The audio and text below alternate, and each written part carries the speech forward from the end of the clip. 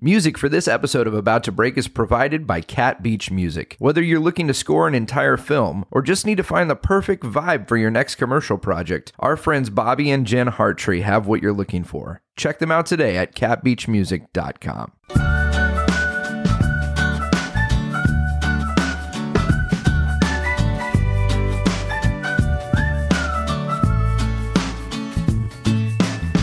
Hello, friends. Welcome to episode 79 of the About to Break podcast.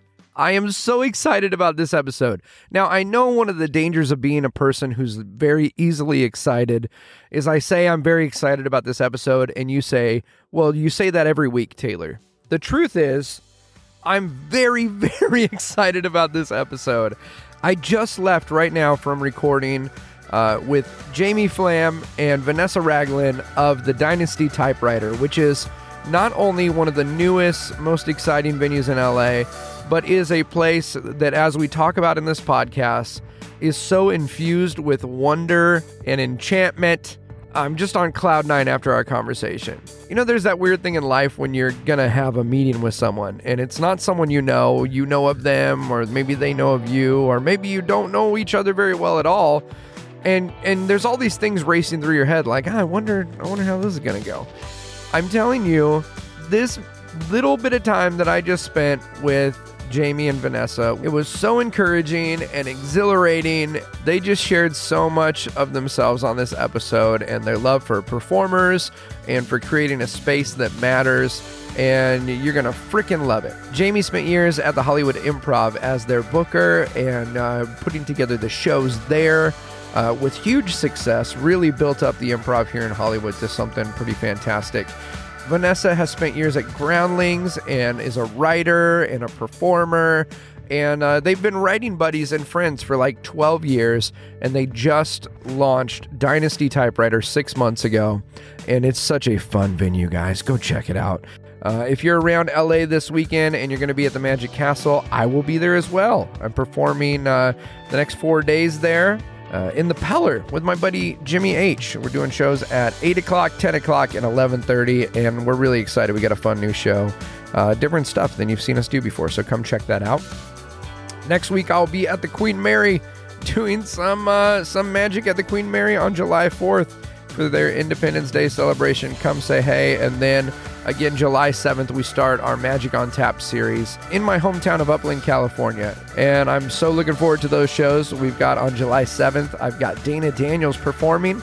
I'll be there performing as well, but Dana's headlining that day. On July 14th, Chipper Lowell is headlining. And then on July 21st, I'm going to be doing my show there. And that one's almost sold out. As of this recording, we only have 4 tickets left to that. And a handful of tickets to the others. So go to Magic on Tap right now to get tickets for that. And I hope to see you there. The rest of the month, let's see, July 11th and July 18th, I'll be performing at Scott Neary's Booby Trap. Always a great show, always a good time. And then the end of the month, July 26th, I head to Branson, Missouri to perform at the Silver Dollar City not casino. Branson doesn't have casinos. What's the opposite of a casino? Like a theme park. That's where I'll be at. Anyway, guys, you can get info and tickets to all those at taylorhughes.com/live. But enough gabbing. I know I said it a lot, and I'll say it again. I stinking love Jamie and Vanessa, and I love Dynasty Typewriter. Go check it out. You'll be so glad you did. Sit back, relax, and enjoy episode 79 of the About to Break podcast, my conversation with Jamie Flam and Vanessa Ragland. I'm not a writer. Okay. Something is about to break.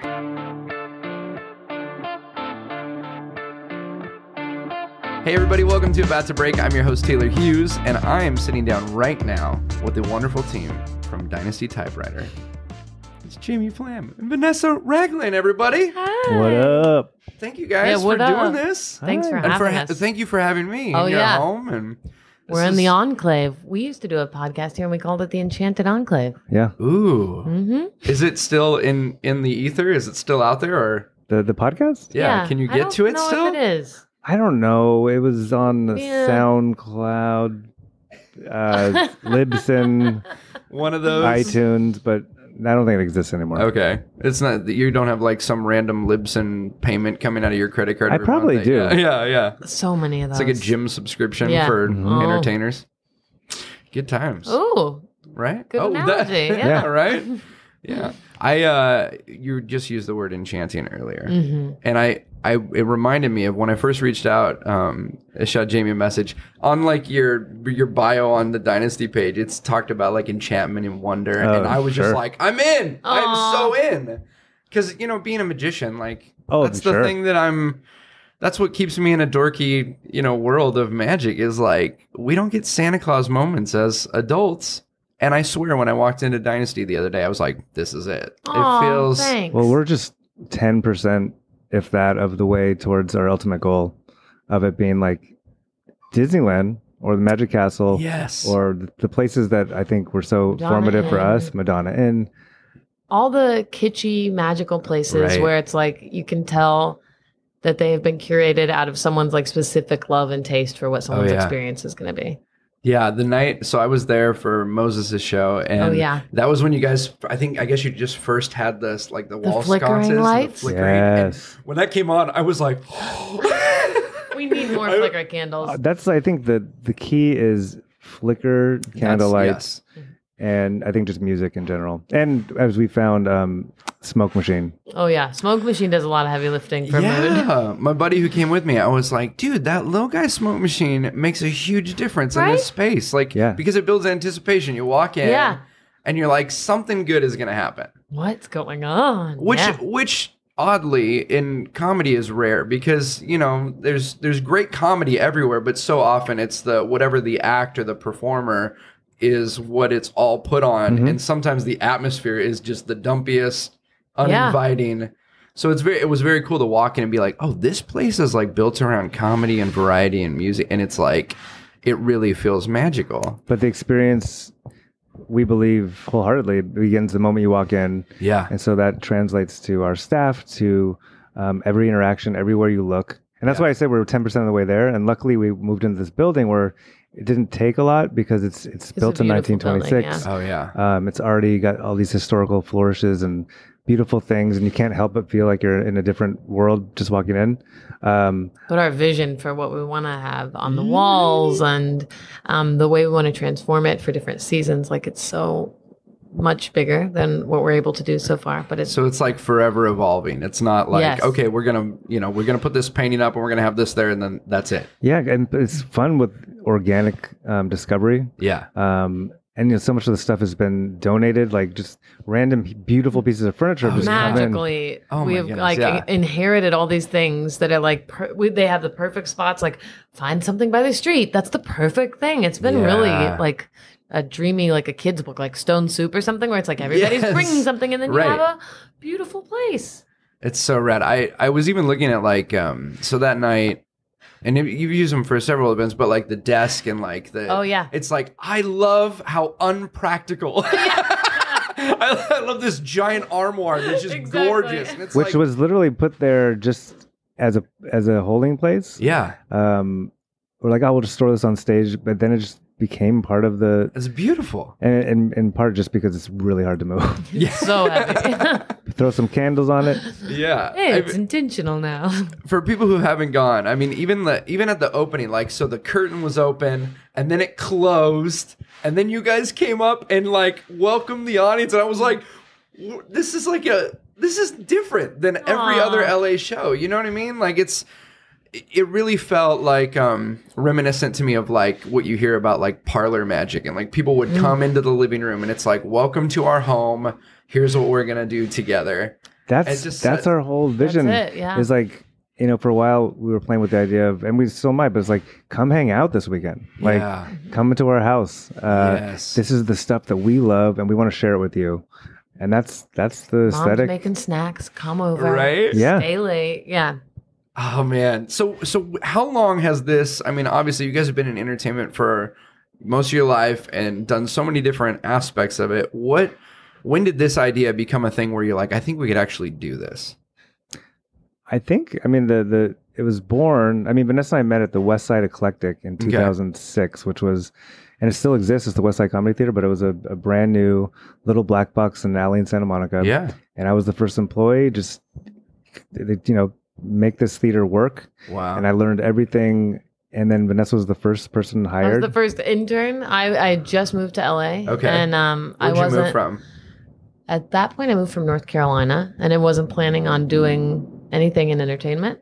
But I was going to write write poems. And I got bored within a week and applied for this internship. And Jamie was my first friend in LA. But we, and then I got hired there. And that was like the beginning of just a real sort of, dare I say, simpatico. Yeah. Well, yeah, we just hit it off. But I think as soon as I started there, just the idea of a space and all the things you could do with it. Yeah. That's when it was born. And building the confidence like, oh, if I could do this on my own. Yeah. And then I ended up at the Improv in 2011. Right. Yeah. And was there for 6 years. And so it continued is like, I think always underline everything was like, if I could have complete control.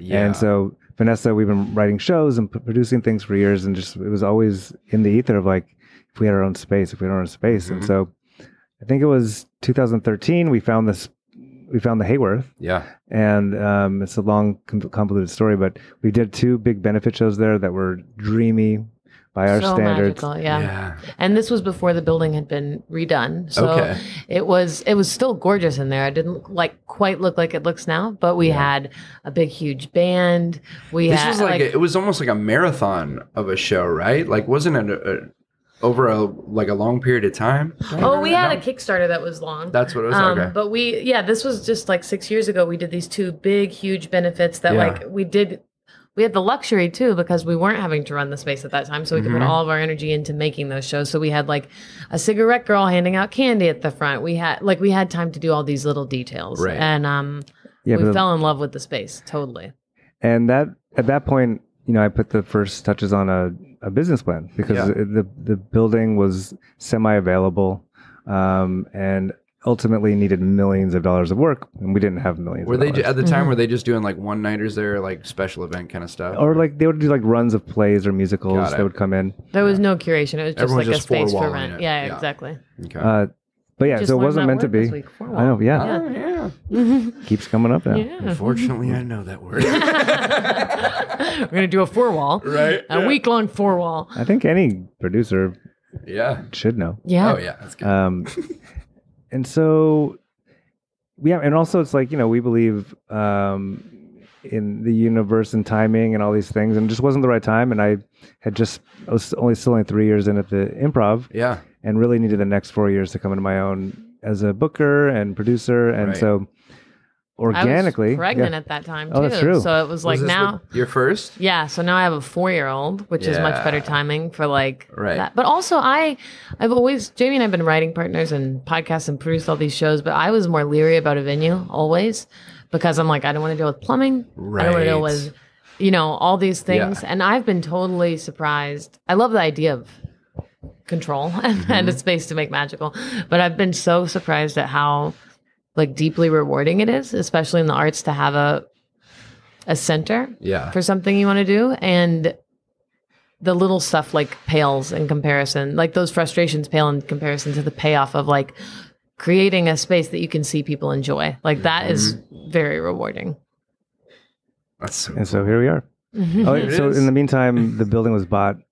Okay. The millions of dollars were put in. Yeah. And then about 2 years ago, randomly, with new owners, it just kind of fell back into our lap. So in that time where you're like, that's not going to work out. Looked at different spaces. Yeah. Oh yeah. At one point, we fully negotiated a lease for another space. Yeah.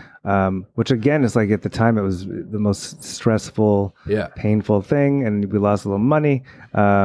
But you look back and it forced the next iteration of the business plan. So everything was just primed for when this came. Also taught, what do you want in a space? I feel like that was a huge lesson that you don't know until you're looking at one. I mean, it's like buying a house or anything where it's you don't really know what you want until you're physically trying to plan, how could I make this work for a show? And so the Hayworth already had all the things that we wanted to do to the other building. Yeah. Like, That's so cool. Was it crazy going back in there after, because you guys had been in there doing shows when it wasn't renovated, and then going back afterward, we were like, oh.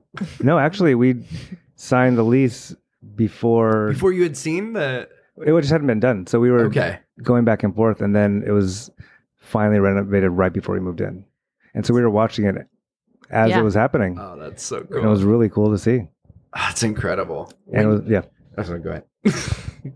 I'll edit this out. Which sounds so no, keep it in. Keep it in. Organic. This is real, all man. this stuff, man. So you get this idea. You're going to create a space that is indicative of wonder and enchantment and creates this atmosphere.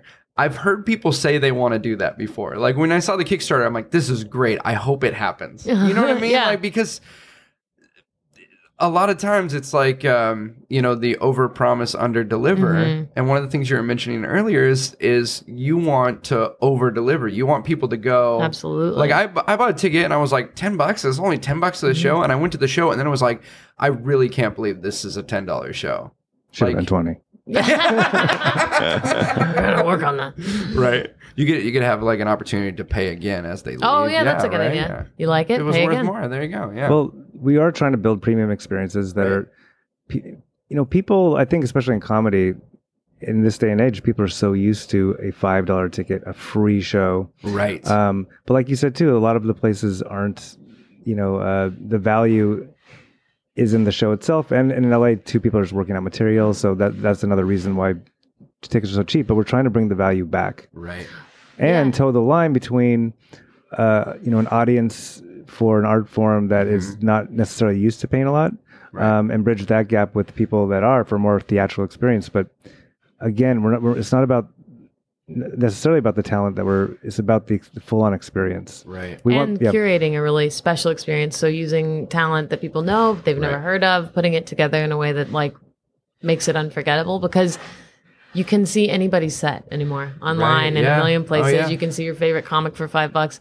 Another thing that we've talked about is like for more expensive tickets, because I do think tickets should often be more expensive because we believe artists should be paid. Mm-hmm. So it's like valuing art in a different way. Which in LA is not a thing, really. Right. I mean, most of the time, it doesn't ever happen. Exactly. So it's trying to create something special enough that there's a way for everyone to be appreciated. And when people are saying like, I want my show, a producer says they want their show to be $5 or something. Yeah. They don't even bring as many people as someone that with a higher ticket. Right. Like someone works harder for a higher ticket price. Everyone feels valued because we believe they are valuable. So like trying to make the space reflect that, our attitudes and conversations reflect that. Right. And to paint the whole picture that we appreciate art in all its forms. We appreciate experience, and that it's worth something, truly worth something, Yeah. I think, you guys open, you're 6 months in now? Yeah. Mm-hmm. It's insane. Like when you look at, because you guys announced the season that's coming up, which you just look at that list of shows and performers and it's mind blowing. It's like, we're pinching ourselves for sure. I'm just sitting there going like, I've been in SoCal my whole life and it's like this many great people in this place is phenomenal. And then to look back over the last 6 months and to see all the things that have already happened. Yeah. It's insane. We are literally pinching ourselves constantly. Like, obviously, we had the audacity to open a theater in LA. Right. And I look back, I'm like, why? How did we have that confidence? Yeah. With really looking back, minimal plans in place. Truly, like dreams. Vision, very clear, big vision. I think one of our weaknesses that can also maybe be a strength at some point if it works out, but is we are often better at the big picture than the small picture. So like our dreams for what we want the space to become, and the, for lack of a better word, brand, but honestly like what comes from it, all the different materials that can come from this is so much bigger than a theater space. Right. Want to make something really special. But yeah, it magically we started having shows that were like, oh, I'm really glad that's happening. Right? That's wonderful. Well, I think part of the process for me, I think for both of us, but was, light pitching this venue through the process too with people we looked up to. And the response was always like, you should do that. I support that. Yeah. And then obviously through the Kickstarter, we saw the community rally and a lot of our artists that we love contributed. But Yeah, I never doubted that we would have great shows and big names. The fact that in 6 months you look at this list that it happened that quickly. Right. Still such a long way to go. I want to make that clear. But like, no, it is. I mean, I think that there's a gap between like perception and reality, but the middle point is that we're having people we admire on the stage every week. Like every week, people that it's like, I would pay to see this show. Right. I haven't yet seen something in the theater that I've been like, I feel like we've been really lucky. Yeah, there's been like so many shows like I think is this here? In our second month, or it was like Adam Sandler. Yeah. A hero, like doing 5 shows. It's crazy. And we're like, how do we top that? And like, then, it has like his residency. Well, and it was, that one felt even more special because that was not his intention at first. Like it grew out of like, that one was good. Can we do a lot more? Wow. And so that felt like we were really kind of finding our legs in terms of making everybody feel good. We have a good team, a small and good team. But yeah, it's but there's like every week there's something that somehow tops the because you're like, how are we gonna, we've peaked in our first month, right? Right. But those little things, like it is like just putting in little flicker lights, right? And that combined with this new show, or like I had no relationship with drag, but Jinx Monsoon, who was a winner of Drag Race, we booked it, months and months ago without even thinking about it. It was like, they have one of the first things we booked, right? And we were blown away by the show. And then we did our own Divas of Dynasty Drag Night. And so it's like a whole new world we're like exploring. Like, this is magical. And I never even expected that. Right. Yeah, and we've had musicals. I mean, it is... it's awesome to be like standing in the back of the room, and it feels like all these new shows with different energies transform the space themselves. It's like, this is different because we have a big stage to work with, and we have nice lights. So it's and like actual curtains. Right. It affords more than a comedy venue does, a typical comedy venue. It feels like, it does. I feel like it's nostalgic. I'm like, oh yeah, a show. We put on shows. Yeah. Yes. And that's the standard by which we're now booking, and we're evolving very quickly in what we're looking for, and the level of commitment and professionalism we're demanding from anyone that wants to produce stuff there. And vision too. Like we want a person. There are plenty of shows with great lineups all over town, like we've said. But like, if you want to do a show that's just a bunch of stand-up comedians, it's kind of not enough, right? Because it needs to have a passionate vision behind it. And like on our show submission form, which if anybody wants to submit a show, it's on our website, dynastytypewriter.com, in the FAQ section. Backslash show. Thank you. But we ask questions like, how do you want the audience to feel after your show? Yes. Because that matters, and that shows you what a person's thought process is. Because there's enough shows for people to go up on. So why is your show different, and why is it special? And things like that, I feel, empower producers. Yeah. Because a lot of times we don't know when we're starting out to ask these kind of questions. Mm-hmm. It's like, well, I want to get on stage and I want to say this stuff. And it's like, but like you said, what do you want them to leave with? Yeah. When they walk out and they give their one sentence, this is what the show was. You've got to reverse engineer that into what you're putting on stage. Yeah. And we've had a lot of people, and this is stuff that's been developing over the years from the West Side and improv too, is like, so many people just put on shows just for the sake of putting on a show, or because that's what they think they're supposed to do for their career. Right. And a lot of times they feel they want to do it again for stage time. But I was so inspired when I started asking myself those questions. And but we've already seen shows that have transformed from their initial pitch to, 2 weeks later, they've really rethought it and resubmit it, and it's like an entirely different show, and they're much more driven and motivated. Yeah. Like we're like, what's your dream show? Do your dream show. And also, and little things that Jamie says really stick with me.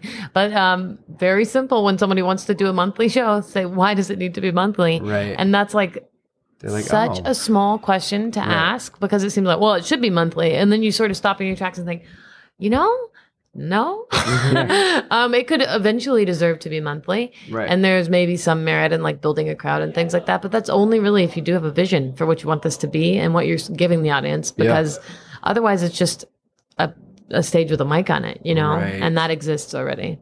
Yeah. There's so many monthly and weekly shows in LA, and there's so few of them can sustain a regular audience. And we'd much rather have one big show that you put your everything into than to have a monthly show and you have X number of people and then that goes down, then it's up. So then you're it's build the calling card of your big show, and then people will want to see it again, and then you'll cultivate an audience that could sustain a bigger thing, but give them something special that they would want to come back to, and then give yourself time to do it again properly, I hope you're enjoying this episode of the About to Break podcast. 3 quick ways that you can help us out here at About to Break. The first one is to go on iTunes and leave us a review. If you enjoy the program, please leave us a 5-star review. Big thank you to everyone who's already done that. If you haven't yet, please jump over to iTunes. You'll need your iTunes account information, but you can click on the podcast, leave us a 5-star review. Just leave us a 1 or 2 sentence little blurb there. Let people know what you like about it. That helps us out huge. Second way you can help us at About to Break is by becoming a producer. Our goal is to have 1,000 people giving at least $1 a month to help offset the cost of producing these shows. And it does take time. And it is a passion project. I will continue putting these out for free because I think it's a helpful conversation. But anything you can do to help us out by producing the show would be awesome. Go over to abouttobreakpodcast.com, click on Become a Producer, and see what that's all about. Last thing that you can do, and this one is also a real simple way of making a difference, is just sharing the podcast. All right, when you see it out there on social media, on Instagram and Facebook, go ahead and follow along and then share it with your friends. Let someone else know how much you liked it because it sure does make a difference. All right, back to the program. It goes back to the fact that everything is online. Everybody's sets are online. So if it's just about seeing a performance or hearing a joke, you can get that anywhere. Right. But it is that space and it's that magical feeling. Have you guys ever been to Brookledge? Oh, yes. Yes. Have you been? Oh my gosh. We have. So it's so magical. Oh my gosh. So when I walked in your theater, I was like, they're doing a Brookledge. But that's a high compliment. Accessible. Do you know what I'm saying? Like I grew up in the Magic Castle when I was a kid. I was a teenager. You were? The junior group. Do you know Andrew Delman? Yes, I know Andrew. Yeah. I know him too. We all know him. He's a good guy, man. We did a show in Chino Hills. Whoa, name dropping. Not to boast, but he was a junior magician too. Yes. That's what I said. Yeah. He's slightly younger than me, but yeah. I was in the junior group, and they took us for the first time to. It's for those of you who don't know, it's the house that the founders of the Magic Castle. Their family still lives there. And before there was ever a Magic Castle, they built this theater. It goes over a brook in the backyard, and it's I walked in there as a kid. Brookledge. I get it now. That's how they did. But I walked in there as a kid, and I was like, "Oh my goodness! Like I can't believe this exists." Yep. That's the feeling that I think we connect to, that we want everyone to connect to. Yeah. Oh my! And that comes out back to curation too. It's like. This when I walk into a place and there's like a mix playing and it's like a more obscure song, I'm like, they're playing this just for me, right? And we want everyone to feel that every single thing is for them, and we've thought about it. And those details, I mean, I do love the Madonna, and there's tons of places from childhood that like get that same feeling, but to look around there, you feel like everywhere you see, they do not need to put something, but someone cared enough to put that there because they love it and they want you to see it, and that feels so neat to be. You're like in someone's heart when you walk through a space like that, and to try to bring ours to life is really exciting. To share the magic, right? Like to share the things that light you up because you know it's going to make someone else feel special. So my buddy Steve was laughing at me because I kept being like, "Look how they put the set list of performers on the typewriter." Oh yeah, brilliant. Look how they classic swap. Get a sticker if you do your email. Yeah. It's like, how many people are asking every day for your email address? Right, and it's something we have to do for business, and it's like. Now it's a game. Now it's fun. You know what I mean? It's like, I feel like, and again, maybe it's because we just had Nerd Melt shut down. Yeah. We just had Steve Allen. Right? iOS. Like all these places I feel like performers are so right now we need, and not just performers, but fans of entertainment and comedy. We need places to play. And I feel like you guys are creating that. You're like the kids at school where everyone's like, "Can we go to their house after school?" And we're like, "Yeah, but we're gonna make you listen to stuff." And so yeah, I mean, I'm totally like geeking out a little bit. I'm just so grateful that somebody is passionate about the experience, and we use. curation is a LA word. Everyone says they're curating a show. It's like, well, I saw that same show 3 days ago at this venue, you know, but it's pretty wonderful what you guys are doing. Hey, thanks. That's moving. Are there any spoilers as far as, because you say you're like 10%, is there anything that's like just a little taste of here's something we want to do that we're going to add? Or is it... a broad spoiler is Dynasty, the name, is like an imaginary family. But we're creating the lore for this whole family that goes back generations. And that's going to be more and more incorporated into the space and into other projects that we do, both like written and on stage. Okay. So we have lots of characters in a universe that we're so excited to introduce people to. Yeah, like we came out the gates, Dynasty Typewriter, without even any typewriters in the space for the first 5 months. Mm-hmm. So just adding typewriters in the last few weeks has been a part of it. But we do have this amazingly huge universe that we've been developing really since we've met for 12 years. But the next big phase, and Harmontown, the podcast just came in for a Monday night residency for it's great ongoing. But they do a live stream every Monday. Yeah. And so now we're slowly building up our own in-house gear so that we can produce, because ultimately we have this space, but we want it to be as expansive and accessible to the rest of the world. And just a portal to all the other things that we want to do. Yeah. I mean, I think that's the big idea. And that's kind of what I meant when I said brand earlier. Like Dynasty Typewriter should just be a portal into another universe. It shouldn't just be what's happening on that stage. Yeah.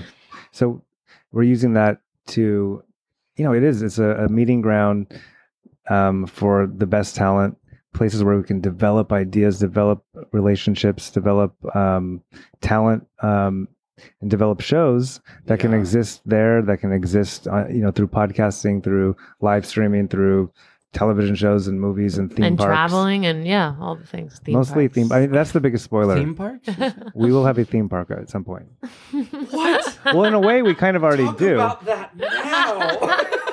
I think that's as much info as we have. And we're turning this off. I never thought of it that way. We kind of already do have the theme park. Yeah. We really want to get more like recordings in places like, I'm the ghost of so-and-so, like when you go in the bathroom and stuff. Oh my gosh. It's a whole immersive experience. Yeah. Well, we talked about your spoiler that you kind of got when you were waiting for us to finish our meeting, but we want there to be a month-long Halloween, and whether it's this year or next, where we can transform the space. And part of our strategy has been seasonal programming. So right now it's our first season. Yeah. But the excitement of each season can have its own vibe, its own lore, its own decor. Right. And as we grow and hopefully make more money too, like we'll have more resources that we can transform the space so that for the spring season 2019, it's going to be our own ice cream factory. Just made that up. But we want to publish. I mean, we have a lot of things that maybe don't make on paper business sense at all, but I think that really will add to the magic of it. And I think the reason that thus far, I mean, and combined with just luck and relationships, that we've had so many great performers that also want to come back is because artists want to play and they're excited about it. So instead of going to a place where there's a guy in an office that's like typing it up that made the deal, it's people that truly care and are like both fans and peers in terms of like creating something that they want to let people in on. And like if you're in comedy or if you're in performance, you want to tell stories and you want to hang out with people that want to tell stories. So to create a world where those people can like really, we can work with each other in an organic and like really joyful way. That's not something that we're looking at a bottom line, but it adds to, again, the worth of everything. Like then you should pay for a ticket because the artists are worth it and the stories are worth it. And those are things that are more valuable than what you're getting, when you go to dinner. Right. No slam to cooks. I love dinner, but you know what I mean. Like it's thinking of what you're. Slam to cooks. I don't want to anger the cook community and chefs. Big fan of a lot of your work. It's gonna be rough.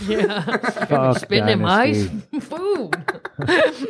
But you know what I mean. Like I think that a lot of people don't want to spend money. I can't spend $20 for a show, and it's like we're entertained for free. Like we've been now really spoiled to all the anything you could want is at your fingertips. Everything's a subscription that doesn't actually cost you that much. You can watch movies at home. Right. So why come out? And it's like to come out to be in a community listening to things and experiencing something together. That is different than watching your favorite movie on Netflix alone. It's special to be transformed by a group that you went through something with, you know? I mean, there are things that happen when you even just being in a room, breathing the same air at the same time together, it does things to your body and to your mind. And there is a very communal aspect that I think is missing from entertainment. You know, and you have to know as a magician too, that like people need to be there. Right? Yeah. Versus like watching a clip or something. The magic is being there to be amazed. Yeah. You don't, you have to see it live. You have to see it live. The same thing with comedy. It's like,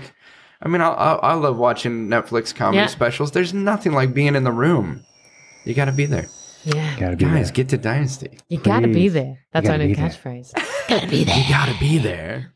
Destination Dynasty. Oh. We're also creating a concept called GOMO. Okay. There's FOMO, the fear of missing out.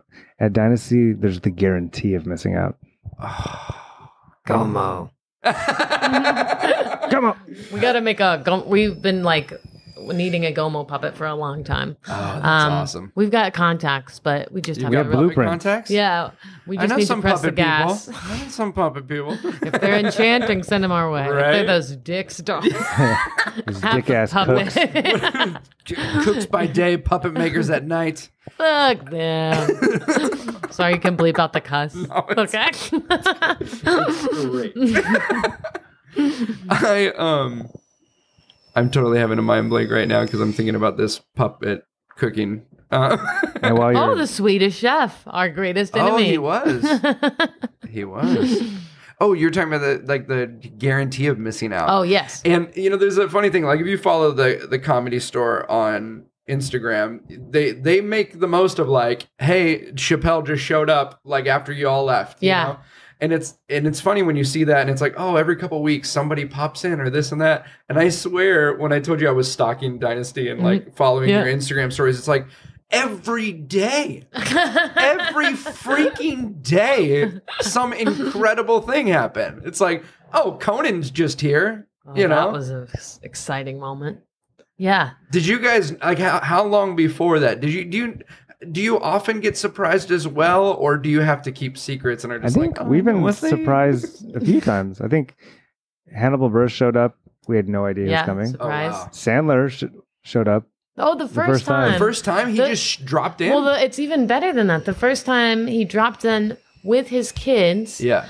Because they were driving from dinner. Okay. They were driving past. He was already planning on maybe dropping in the next night. Yeah. He was going to come in maybe and see, like, by himself to do a drop-in. But this was like, I was driving by with my kids. I thought I'd check it out.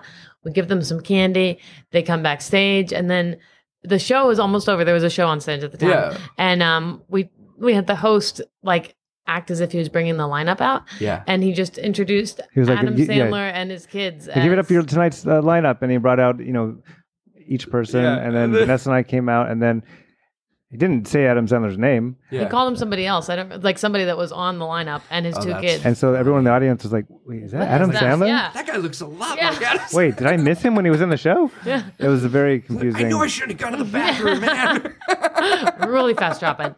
But it was just that was such a special, fun night. Yeah, But Conan, surprising. Like we didn't know. I mean, obviously we were working with Team Coco to produce it, and they said that maybe at some point during like their monthly show, like he'll drop in, but it was like his birthday, and that day they were like, I don't think we even knew until that afternoon that like they're like, we think he's coming.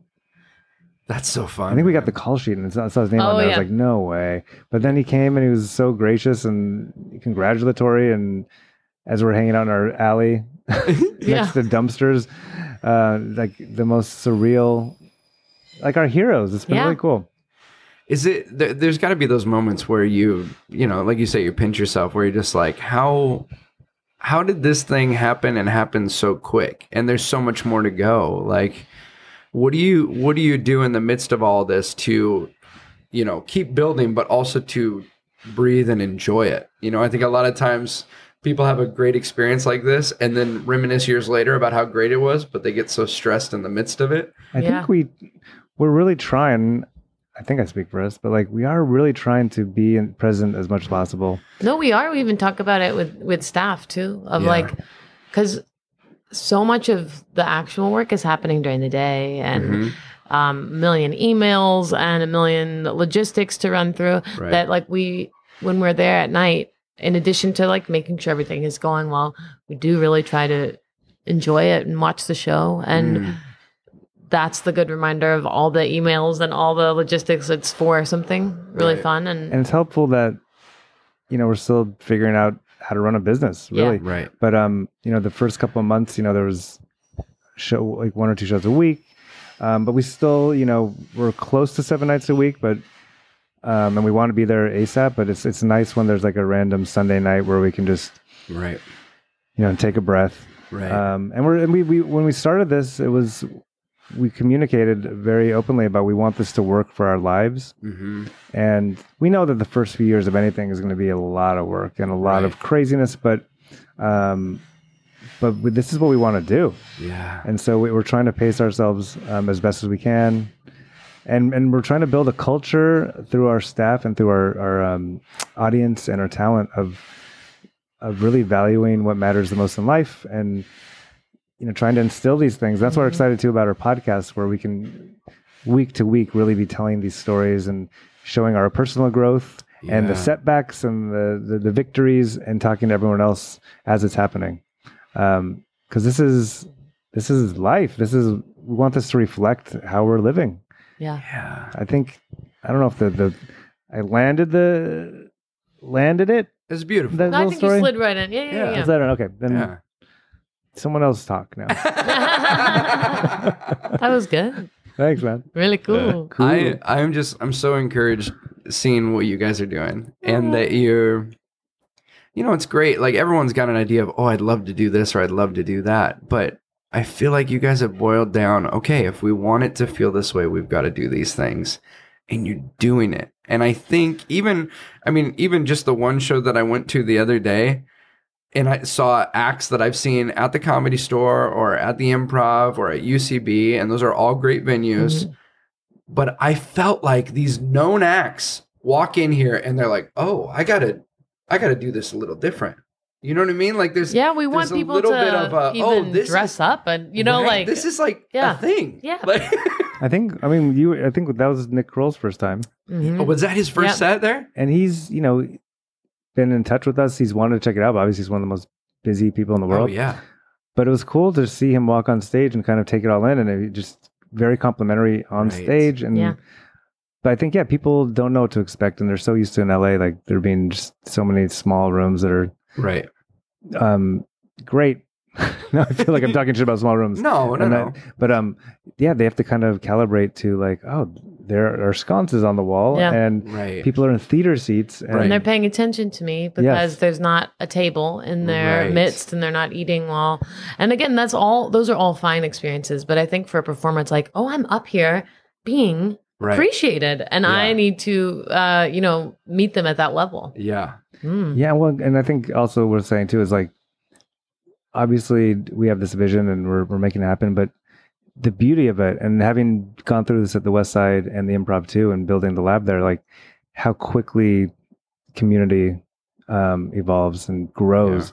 And I forgot who said it, but like we're like a beacon or like a lighthouse that's just shining our light, and it's like slowly but surely the people are coming that get it, that want to contribute. And so without all of that, we wouldn't be here.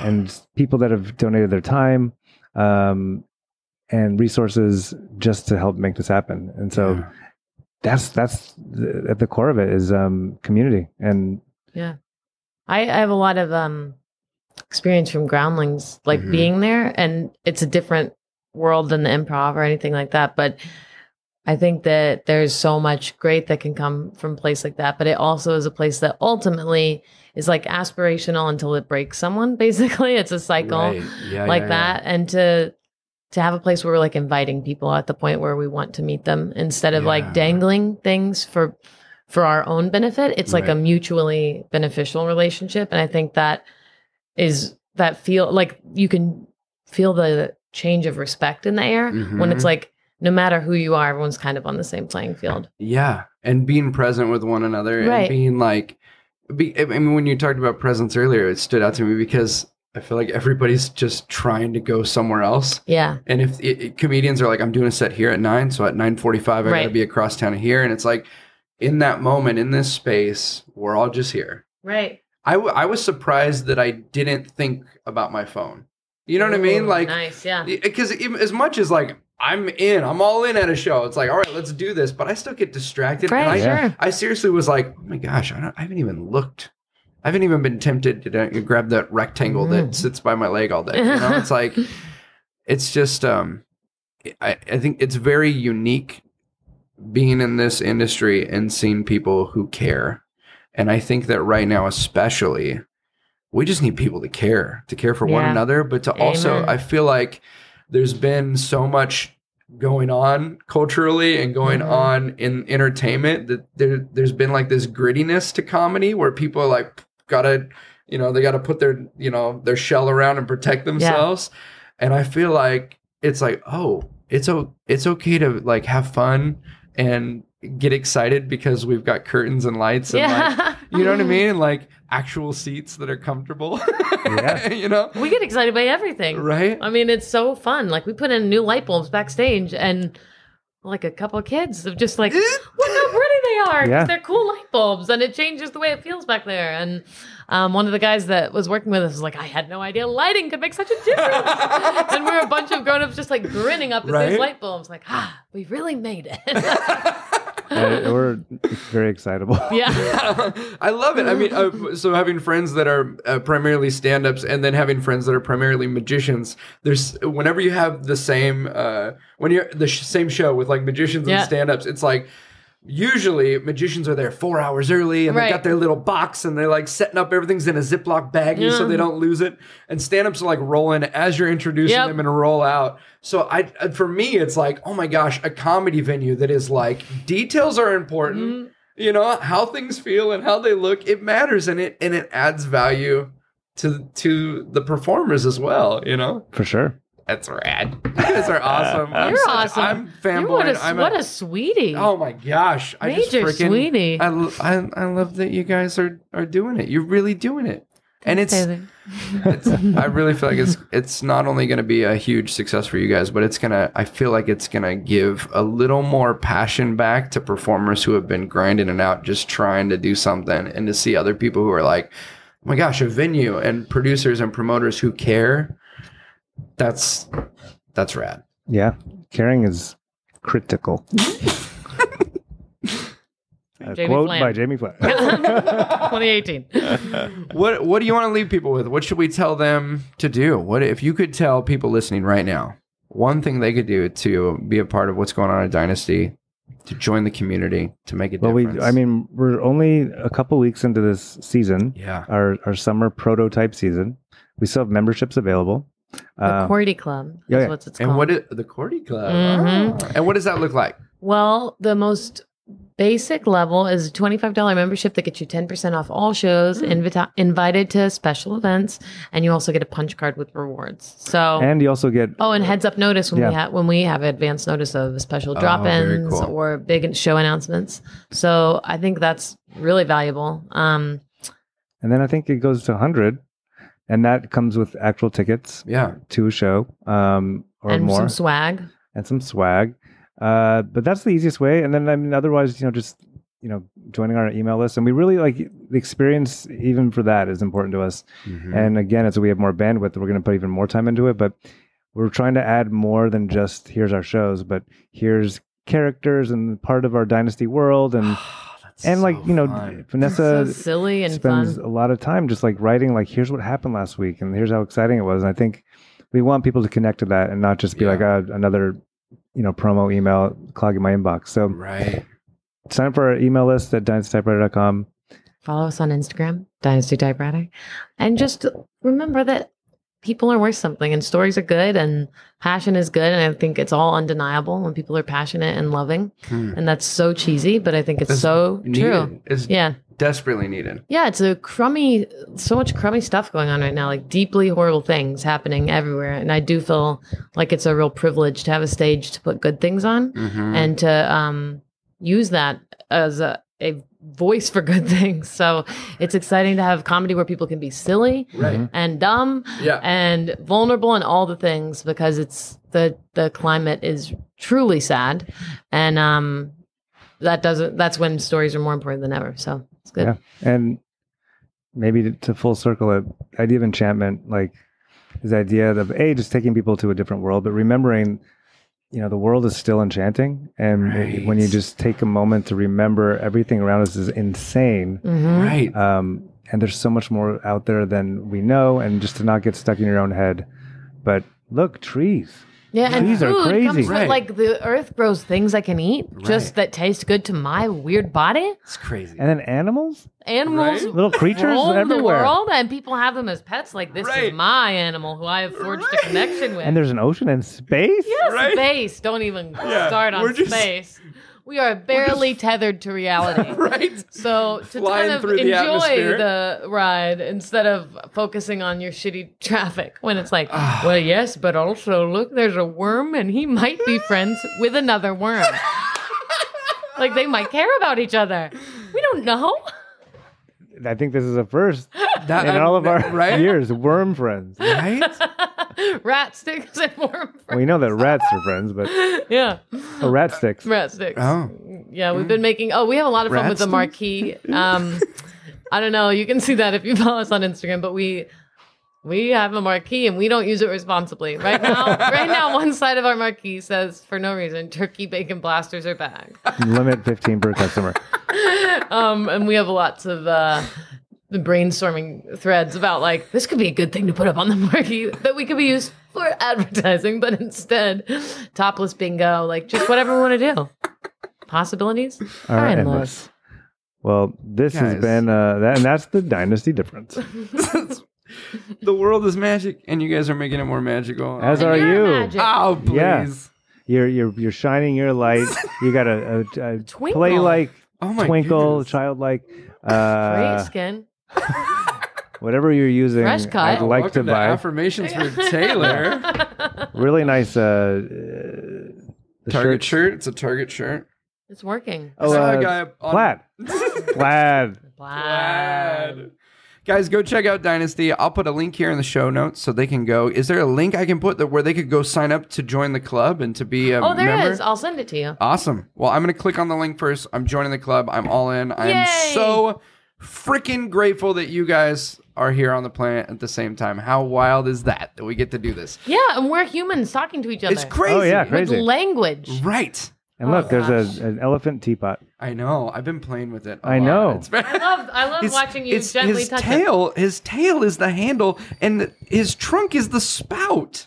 It's unfortunate, really. His tail goes right back into his body. That would be so claustrophobic. Right. And the tail that reconnects to my leg. You forget what end is the end? Yeah, exactly. It's got an elephant centipede vibe. Let's talk about the elephant in the room.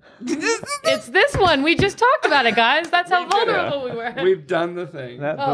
There's Dialan and Bali. Oh. No, that's not even Diala. Diala is somewhere that elephant is looking upset that we're giving all the attention I know. to this elephant. Yeah. I've never once thought about it. I have two ceramic elephants. And that one is like just stuck staring at this one getting played with all day. With a little circle mouth. Now I want to go over there and check out what's going on with that one's tail. Does that have a tail? Oh, yeah. Broke off. Oh. And the trunk has been glued on. Someone loved this very much. Did you make that? Much. I did not make it. Did you buy that? My grandma collects elephants, and I've inherited many. Congrats. I think this is going to work its way into the Dynasty story. I think it will. Yeah. Guys, go check out Dynasty. I'm going to turn this off. We can keep chatting. You guys are amazing. Bless your heart. All of your heart.